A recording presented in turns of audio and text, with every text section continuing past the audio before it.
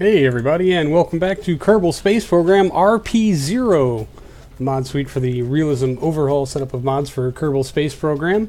In today's episode, we're going to start qualifying for orbital flight, which means we can take this contract, the first crewed orbital. It's going to give us 1,000 days. We can also take past the Kármán line crewed, because we're planning on hitting that one too. Oh crap, did I just max out our contracts? Active contracts, 4 out of 7. Okay, good. Whew. We're going to take successful re-entry. They're going to give us a year to do that one. So we plan on doing all of that in one flight. What we're also going to take is this break the sound barrier crewed. Reach supersonic speed above 350 meters per second for 1 minute. Yes, we will accept that contract. And I'm thinking about X-Planes low. That one's a little more specific. Excuse me. Because it's an altitude requirement between 3725 and 4725. And I don't know if I can stay within those parameters. It's not too big of a hit if we fail it, so we'll just go ahead and accept that also. Alright. And for this mission, I have built the PL-1X. It is a plane. And I forgot to paint it. So we're going to go ahead and edit this, and it'll give me a little chance to talk about it a little bit. And talk about what we hope to accomplish with this flight in getting anybody, qualified. So, here is our little buddy. It's powered by 2 of the XLR-11s. Those are the engines from the Bell X-1. And those are really only for the supersonic stage, the rocket-propelled stage. To get it in the air and up to speed, we have 2 of these ridiculously terrible Derwent 5s. They are the very basic jet engine that you just kind of start out with. They are nothing very special. What was I doing? I was going to try to keep this looking somewhat stock-alike. Oop, I passed right by it. So we're going to go with plain white for all of those. I think those are the only 2 things really that I needed to paint. We do have parachutes on board and a splashdown experiment just in case. Oop, that little guy there, plain white. Alright, save edits. And we're going to go ahead and time warp until it is complete. It will finish before our test rocket is done, which is nice. The Zenith Blue 1, we've got 62 days left on that. These Zenith Blue 2s are the ones that I have outfitted for actual crewed flight, and they do not contain a a computer core for flight control. So they will be crewed only, and hopefully they'll pass the mustard. I started building them even though the official Zenith Blue has not been fully tested, but that is why we have a fully testable one. Alright, and it's daytime, so we're going to go ahead and go. Oops. We're going to go with Val. I don't know why. I have an affinity for Val. And we'll just let this load and hope that everything goes well in the loading. I'm pretty sure the flight's going to be a terrible mess, but, you know, that's just me. Alright, and what else are we going to do? We're going to get rid of our alternate resource panel for right now. We probably don't even really need this, but I do need to move it a bit so that I can see our little crude picture. Alright, throttle set to full, stability control on, and fire up those jet engines.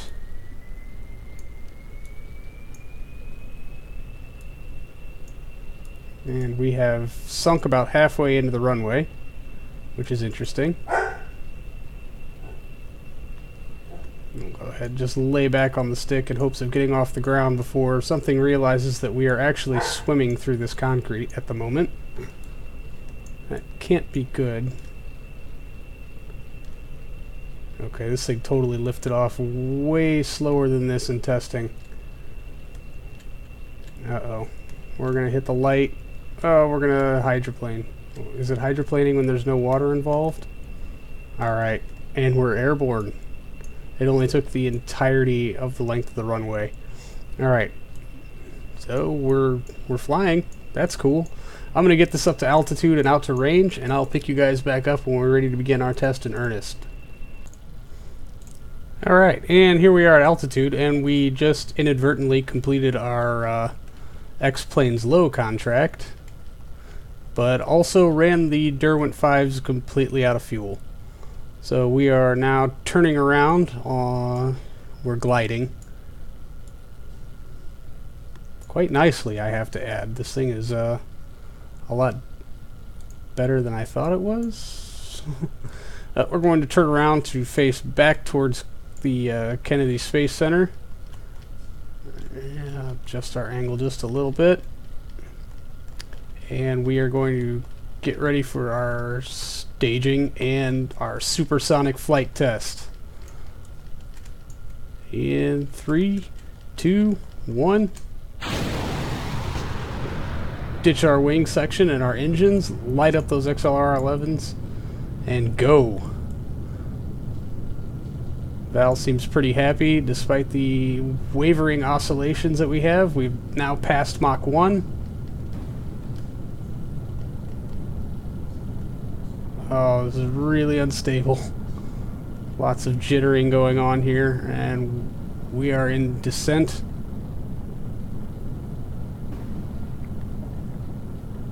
Only about half of our fuel gone now. We're going to switch it over into easy controls and try to get some of this altitude back. We seem to have blocked out about 550. Well, now we're accelerating again as we get higher. And we have dumped all of our fuel. Alright, well, vessel complete. I guess to fulfill both the break the sound barrier contract and the X-Planes Low contract, we have to recover the vessel. So here's hoping. Here's also hoping that we maintain some sort of stability. I had not ever intended to actually runway land this thing. It only has but the one wheel, and we all know how fickle landing an aircraft in realism overhaul can be. Just based on our takeoff, where we were actually inside the runway. Yeah, okay, good. That fuel tank did get used. We should take a crew report. Radio that home. I should have been taking crew reports a lot more than this, actually.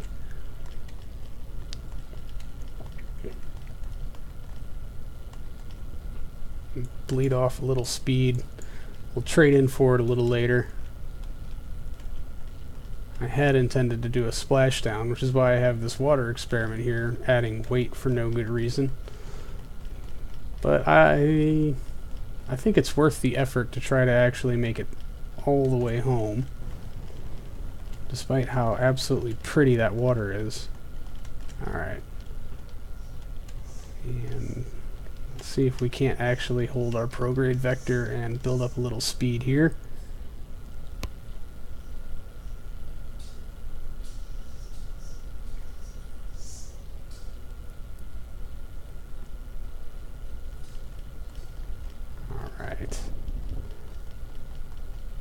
Come on. Whoa. Val pulling 10 Gs in the glider loop.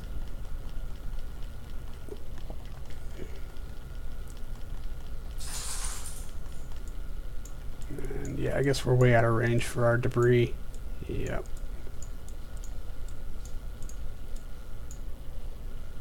Earth shores. Crew report. We already have that one.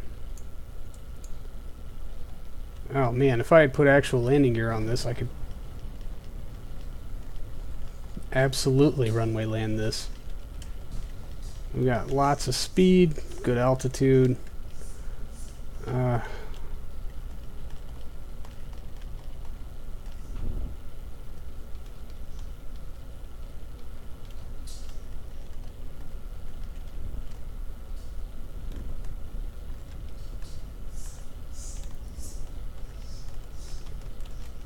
Alright. Oh, don't get cocky, kid. You're gonna stall. Let's throw those chutes. And they take hold.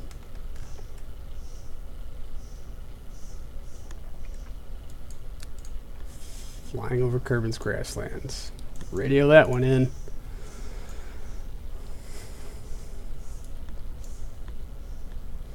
Ooh. Gently, gently, gently. Yeah. Good job, Val. Nice parking inside the runway. All in all, a successful flight. Contract complete. X-planes low. Yay! That is less than what we paid for the aircraft. But that makes her flight qualified to do our first orbital, which we will be doing a test flight for in our next episode. So until then, thanks for hanging out, guys. I will see you later.